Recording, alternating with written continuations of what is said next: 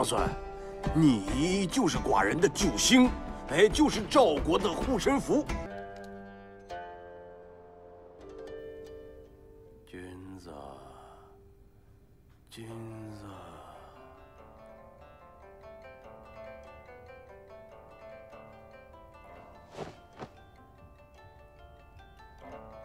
这是谁在抚琴呢？王上，是秦王孙在为王后抚琴。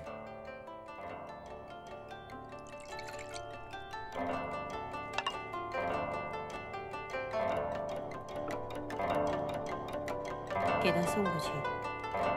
诺。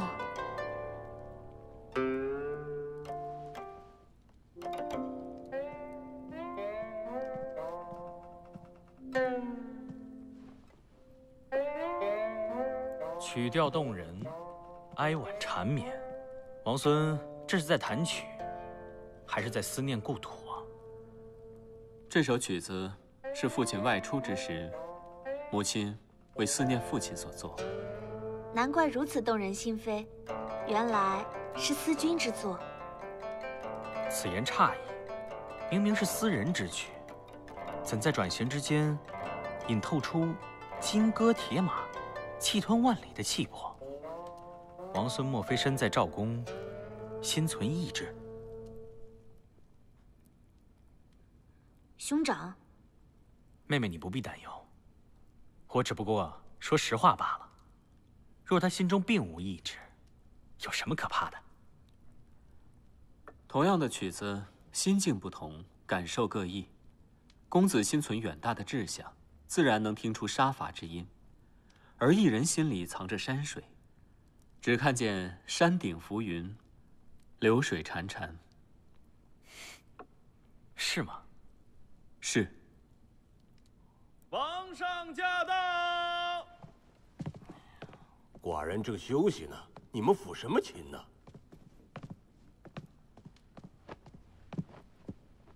原来是你呀！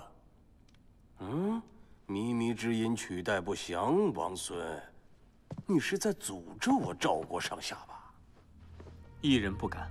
你是不是觉得你秦军屯兵我赵国边境，大战将起，你的好日子就马上来了，你就可以离我赵国而去吧？一人有罪。你不是有罪，你是罪该万死。父王，王孙身在宫中，不知外事，您这么说，未免冤屈他了。秦人血脉，本色虎狼，你以为他是一头羊？那都是装的。他就是为了有朝一日可以吞噬我赵国，杀我百姓。父王，皇上为何如此恼怒啊？哎，寡人做噩梦了，王后。哎呀，寡人做了一个非常奇怪的梦。父王，你梦见什么了？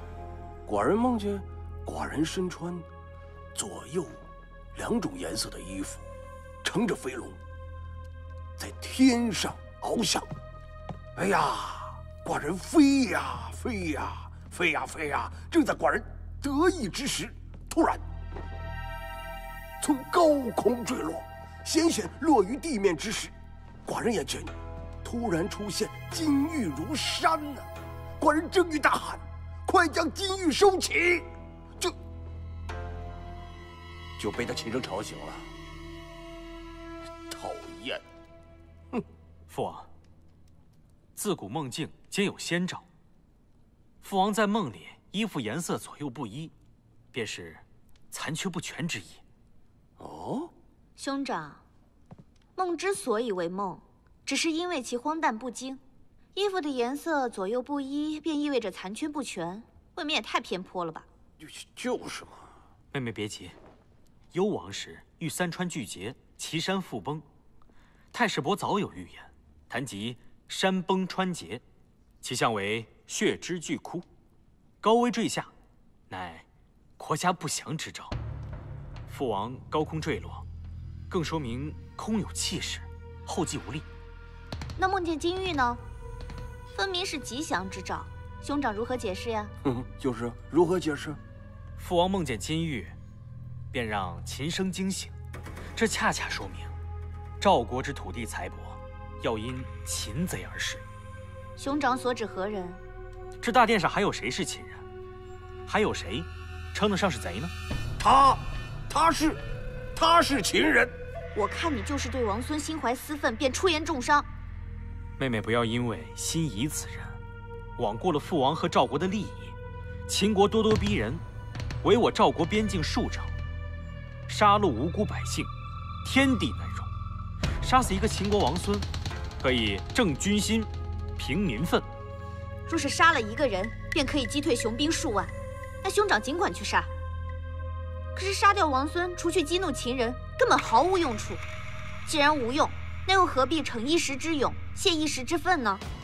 父王的梦早已昭示一切，儿子不敢擅传，还请父王定夺。父王定夺，那还是来人吧。来人！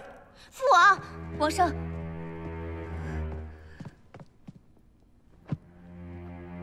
浩兰还有一个解释。浩兰也会解梦，你说来，寡人听听。李女官，你不会解梦，就不要胡言乱语。让他说。当年秦文公梦到执役之夜，有黄蛇自天而降，方自命为白帝，主西方之祀。自古以来，龙就是百灵之长，开分天地，比黄蛇更胜出100倍。能梦到黄蛇，能立下功绩，何况龙这种百年难遇的祥瑞？看吧，你可别忘了，父王在梦中衣裳不全，高空坠下，更有金玉残缺之象。那这又何解啊？王上身份不凡，天地既望，区区诸侯之福如何匹配？高空坠落又平安无事，那正是龙为了造福百姓，将他带到人间的预兆。至于金玉损失，如何？至于金玉损失，土地是根，百姓为民，而金玉乃是身外之物。上天让金玉消失，正是要提醒王上，所得金银财帛当尽数与军吏士大夫，而非归王室所独有。唯有如此，才能上下一心，国泰民安。父王，这才是梦境真正的解释。前些日子您刚得到一头白鹿，哪里会有不祥之兆啊？我看就是兄长不喜欢王孙，拿咱们寻开心的。父王，您真的相信他们的无稽之谈？浩兰可是受到过天神接见的使者，切不可妄加指责。皇上，那一切都如你意了，放心了吧？哎呀，寡人现在真是舒服多了。报！启禀王上，阵前急报，秦国大军后撤10里，并交出所有城池，借以交换王孙一人。吉兆吧？果然是吉兆。王孙，你就是寡人的救星。就是赵国的护身符。你从今往后老老实实就在王宫待着，哪儿也不能去。多谢王上。寡人离不开你，寡人离不开你呀。恭送王上。寡人恭送父王上。李女官，刚刚多谢你。浩兰并没有做什么。谁说的？若不是你的一番话，父王早已杀掉王孙。全赖着公主百般周全，若非看在公主的面上，王后怎会出言相救？无需如此谦逊。你瞧瞧那些个宫女们，一个个弯着脖子，低着腰，看起来毫无生气，简直就不像是活生生的人，倒像是一尊尊木偶。你就不同了，你是宫里少有的，身上有人气儿的。公主，我打他们，骂他们，他们只会说打得好，小心别打痛了公主的手。可是你不会，对吗？如今母亲瞧你有趣，把你留在身边伺候。人呀，得懂得惜福。毕竟，再有趣的奴婢，他始终只是奴婢，充其量不过是个玩意儿。